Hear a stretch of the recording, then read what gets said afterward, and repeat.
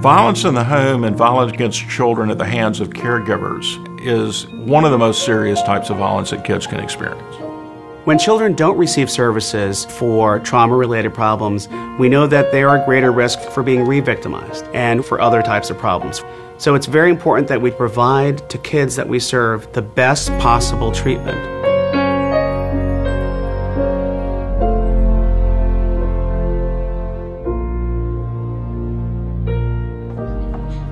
Here at the Medical Center in Central Georgia, we see children that have been maltreated, so physical abuse, neglect, and sexual abuse kids.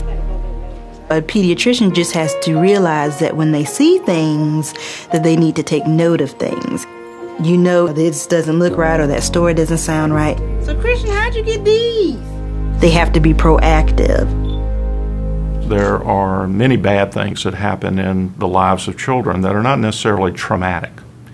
When we say traumatic, we mean that there is a threat either to the life, the health, physical integrity of a child in a way that it very likely raises fear and anxiety. These abused children usually have some emotional problems, so we need good mental health people to deal with the aftermath. The child has to be able to express themselves and be able to talk through their feelings. There's no one set profile for how kids respond to traumatic events. It's important to keep in mind that not every child who experiences a traumatic event necessarily has long-standing problems. So the key is to do a real clear assessment. Moving into foster care, and when did that happen? We know there's a cumulative effect of trauma. The more traumatic events a child experiences, the harder it is to deal with subsequent events. Is that right? Children that have been exposed to violence oftentimes have difficulty processing emotion. They have difficulty processing things cognitively as well. This translates into difficult and sometimes dysfunctional behavior for them. We know from studies that children that have been physically abused are more aggressive, they have more school problems, they have poor social interactions. We now have a variety of interventions that have a significant threshold of empirical research demonstrating that they actually work with kids who have been victimized, kids from all ethnic backgrounds, kids from all sorts of families, all areas of the country. One of the hardest things that we have to deal with in the child victim world is how do we put a child in contact with a trained therapist? When law enforcement is coming into contact with these children, when guardians ad litem, when child protective services, all these different organizations that deal with children who have been violence exposed, they really need to be trained to provide appropriate referrals for evidence-based treatments. The harm that had been inflicted on this young boy was horrendous.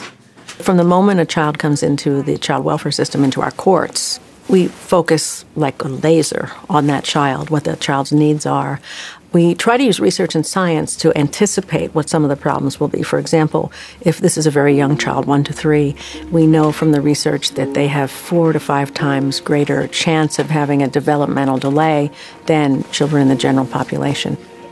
We've set up a system of care once we identify the problem to treat it and follow up to make sure that the child gets the treatment developmentally, psychologically, emotionally, and physically as well. We really use a variety of different evidence-based interventions with the kids we see. Probably the most common one we use is trauma-focused cognitive behavioral therapy. TFCBT is really a very flexible type of treatment that can be adapted to different types of trauma problems, to different types of ethnic groups. You can integrate cultural constructs into it. Child-parent psychotherapy is one of the evidence-based practices that we have incorporated into our Miami Child Wellbeing Court. It's an amazing intervention. We have moms who come to us in our court who do not know that they should smile at their baby. They do not know that when their baby cries, they should pick their baby up. They think that's spoiling the baby. If there is a way to stop the intergenerational transmission of child maltreatment, this is it. Virtually all effective interventions for children exposed to violence involve parents, caregivers, or other folks who are in charge of taking care of this child. What's the name of that baby? When children don't deal with their abuse issues, they have problems later on in life. A lot of physical things, emotional things. There's a very important study that's called the ACE study about the adverse childhood experiences with abuse and violence. And it has shown that those people that have been exposed to that have high blood pressure, diabetes, heart problems, depression. So we know that we need to take care of those children that have been abused, and maybe that can help with preventing those adulthood diseases that affect them later on in life.